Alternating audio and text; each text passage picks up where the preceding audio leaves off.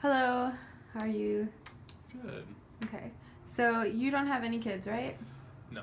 Okay, well, I invented a diaper kit that would have diapers for every baby in every stage of development, and it would have different brands within the box so that parents can try different diaper sizes and brands on their child to see which one would fit the best for their baby. Um, this is pretty important for like when kids start crawling or something and their old diaper just isn't fitting them anymore, or if they start developing rashes and the parent wants to start buying a new diaper. For something like this, as a non-parent, do you think you could be a customer somehow? Yeah, I guess for like, I don't know, baby showers or something like that. Um, well, how much does it cost? It's like it would be like $12.99 for a box. Yeah, I guess I would, that would seems like it would be a good gift, like on top of something else since it's so cheap.